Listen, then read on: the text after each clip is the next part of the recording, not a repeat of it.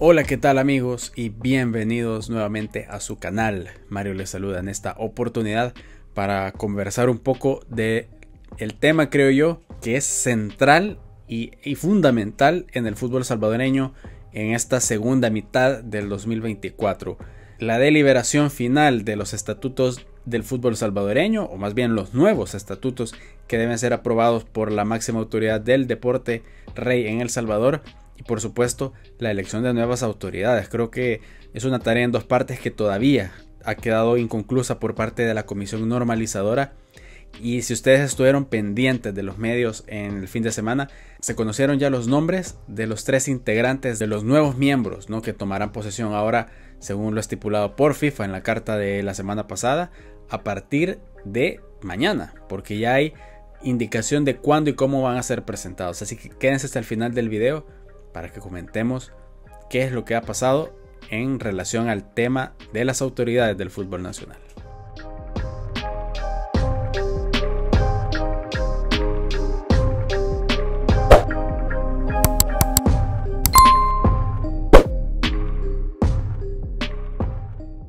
Bueno, recordamos esta carta que envió FIFA la semana pasada a la FESFUT, agradeciendo el trabajo de la comisión regularizadora que encabezaba Humberto Sáenz Marinero y que pues llegó al final de su gestión el pasado 31 de agosto, y anunciando que se vienen nuevos integrantes para comisión normalizadora. Ya este fin de semana se filtraron los nombres, en diferentes medios aparecieron. Ya ni les podría decir quién dio la primicia porque en realidad muchos medios lo dieron al mismo tiempo, pero sí ya se puede decir, es una verdad a lengua suelta, que es Rolando González, un dirigente y empresario panameño vinculado a la Federación de Fútbol de este país, quien tomará las riendas como presidente de la comisión normalizadora y por tanto presidente de la FESFUT a partir de mañana, martes 10 de septiembre.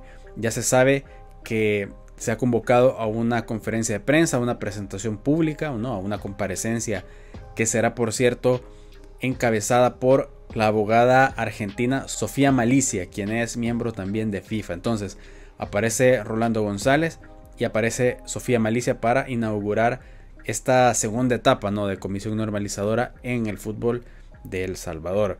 Para quienes todavía no se enteran quién es Rolando González y que tampoco tienen obligación de saberlo porque es un dirigente que ha pasado un poco desapercibido a lo que nosotros en El Salvador conocemos, pues simplemente es un empresario y un dirigente de fútbol de Panamá, quien estuvo vinculado en su momento con la administración de Pedro Chaluja, el presidente de la FESFUT, que en su momento estaba al frente de esta institución cuando se dio la clasificación para el Mundial de Rusia 2018 por parte de la selección canalera. Es decir, él estaba ahí en la mera fiesta de los panameños cuando se metieron al Mundial de Rusia. Pues bien, la experiencia de este hombre va a ser aprovechada por FIFA para terminar de encaminar estos estatutos que, según lo que dijo Humberto Sáenz Marinero, ya están enviados a FIFA y pendientes de autorización. Así lo reconocía Humberto Sáenz Marinero en una entrevista con el periodista Gustavo Flores del diario de Hoy. Esta entrevista es de hace una semana, en la cual pues hace un balance también de todo lo que hizo Sáenz en su gestión junto con sus compañeros de comisión. Les recomiendo mucho esta entrevista, cuyo enlace van a poder ver en la descripción de este video. Pues bien, estarán junto con Rolando González, apodado cariñosamente como el Rolo González, 2 salvadoreños, quienes estos sí de alguna forma están un poquito más vinculados con el quehacer deportivo de El Salvador. Uno de ellos es Oscar Giralt, abogado y notario, quien forma parte de la directiva del Club Deportivo Águila. De hecho, este es el único miembro que ha sido confirmado oficialmente, pero por parte de su equipo. El Águila publicó este comunicado felicitándolo y sacando pecho por la llegada de Giralt a la comisión normalizadora. Digamos que de los 3 es el único que tiene un vínculo directo con el fútbol de El Salvador en su calidad de secretario de la Junta Directiva de Águila, porque el otro miembro es Marden de León, un dirigente del baloncesto de El Salvador, quien también es conocido por ser esposo de la presentadora de televisión Luciana Sandoval. Entonces estas 3 personas están ya apuntadas para formar la comisión normalizadora. Aquí es donde quiero sus opiniones, quiero que me digan, porque realmente ha sido bastante polémica la designación de Rolo González al frente de la Federación Salvadoreña de Fútbol. Algunos la cuestionan ya, de hecho, si es ético o no que un panameño se haga cargo del fútbol del Salvador.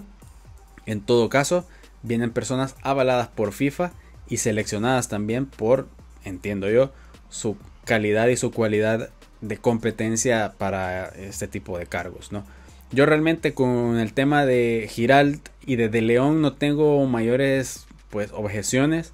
Son salvadoreños, creo merecen la oportunidad como cualquier otro que pueda tener algo que aportarle, ¿no? Y vamos a ver si es posible que puedan hacer bien su trabajo. Tengo la confianza en que sí es.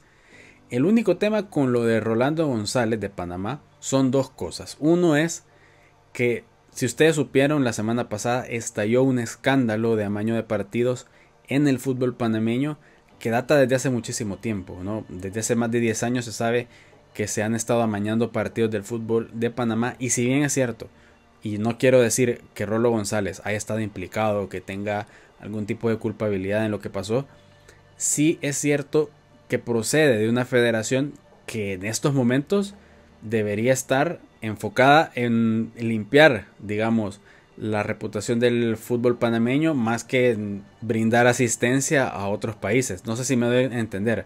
Creo yo que ahorita un dirigente panameño no es lo mejor que podríamos esperar, porque justamente el fútbol panameño está bajo sospecha por un tema de integridad y de posible arreglo de partidos. Entonces es mejor ahorita que no se removiera ese fútbol. Ahora, puede ser que ya se haya hecho la designación y que el escándalo estalló y ya la FIFA no tuvo nada que hacer, pero en ese caso creo es la FIFA y tiene la potestad de revisar esas cosas. Pero esa es nada más una opinión que yo la dejo sobre la mesa. Lo otro, y esto es más bien una reflexión, un análisis que tengo que hacer, tiene que ver con que muchas personas se quejen o cuestionen de que Rolo González, un panameño, dirija el fútbol de El Salvador.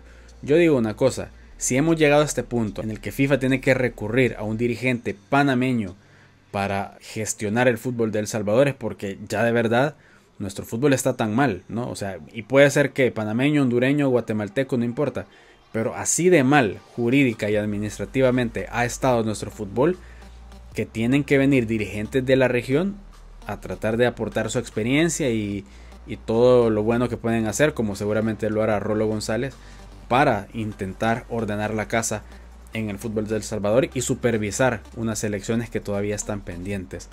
Y con el tema de la nacionalidad, pues miren, la verdad creo yo eso es lo de menos, más allá de lo que ya les expliqué del fútbol de Panamá y la coyuntura tan especial que está viviendo. Yo diría que hay que tener paciencia a los resultados que pueda dar el señor González. Además, a nosotros sinceramente no nos gusta cuando nos discriminan como salvadoreños en otras esferas, cuando creen que no podemos aportar nada solo por nuestra nacionalidad, por nuestra procedencia latinoamericana. Pues lo mismo tenemos que hacer nosotros con otras personas. Dar por lo menos ese beneficio de la duda, no discriminar a nadie por su nacionalidad, por su origen, por su manera de pensar, y ya después que los hechos demuestren si era la persona idónea o no para hacerle frente a este cargo. Así que vamos a esperar mañana, martes por la mañana, 10 de septiembre, a ver qué dice la FIFA y qué dice Rolo González sobre esta nueva gestión de comisión normalizadora al frente de la FESFUT. Les invito como siempre a opinar. Está abierta la caja de comentarios para que analicen este tema y que brinden su opinión como siempre. Y no olviden suscribirse al canal, dejar su like y compartir a sus amigos si les ha gustado el contenido. Nos encontramos en la próxima. Chao.